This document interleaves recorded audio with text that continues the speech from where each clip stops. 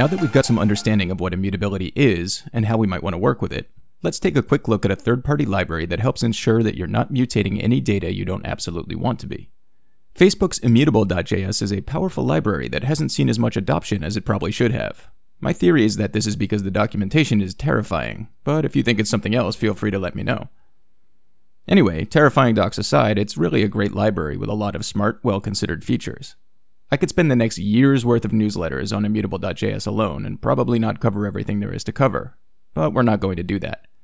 This is a quick look at a single data type that Immutable allows you to work with, the list. Let's quote their description right from the docs. Lists are ordered indexed, dense collections, much like a JavaScript array. Sweet. As we know, arrays in JavaScript are highly prone to mutation, unless you lock them down with object.freeze. A quick and easy solution, as we discussed last week, is to clone your data before working on it and then return the clone. A stronger and more reliable approach is to use an immutable list. Note, for this tutorial, we're going to have to use Node.js because we're going to be importing modules. We covered Node.js setup and package management in tutorial 31 and tutorial 32, so I'm going to burn through this one. Create a new folder, create a file named package.json, and fill it with this code.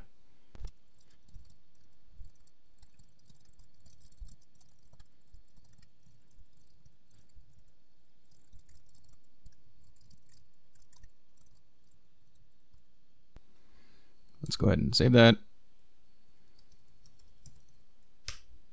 That's missing some stuff we need to publish the repo to npm, but we're not going to do that, so don't worry about it.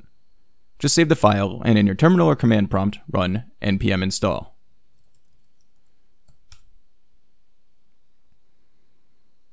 This will snag that immutable module. Once you've done that, create a file called index.js, open it up, and this is where we'll be storing the rest of our code. All set? Good, let's get started. Here's the starter code for index.js.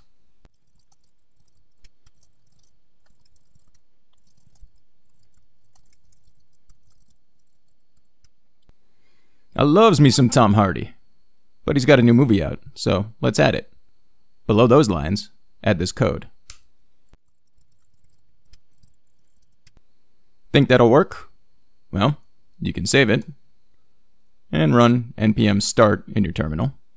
By the way, I used JS Prettier to have that automatically format on save. So the answer is nope.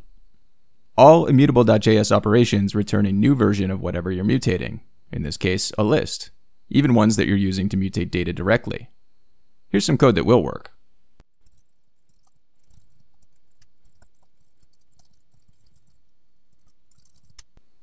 Save that and let's check again. There we go. This is the key thing to understand when working with Immutable.js. There's always going to be a return value, and if you're not using it, you're not going to see your changes reflected. Let's try another example, this time direct mutating an array at a specific index.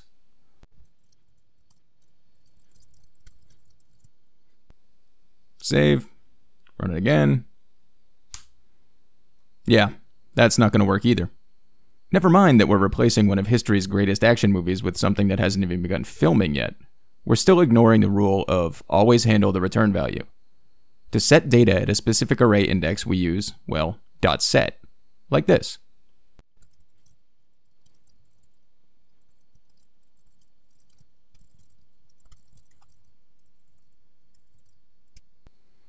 Once again, save, rerun. And there we go. Now, immutable lists have more methods than I could possibly cover here. Seriously, check out the documentation page sometime. That whole right side column is full of them. This is actually a benefit, even if it's a bit intimidating. Lists actually offer more flexibility and manipulation possibilities than regular JS arrays. They're like a better, stronger version of array. If you're worried about data integrity in your application, Immutable.js is a really solid choice to help in that regard. So, there you have it. We've dipped our toe into the very large pool that is Immutable.js. Next week I could move on to a new topic, or I could cover a bit more on this subject. Which is more interesting to you? Reply and let me know. Catch you next time.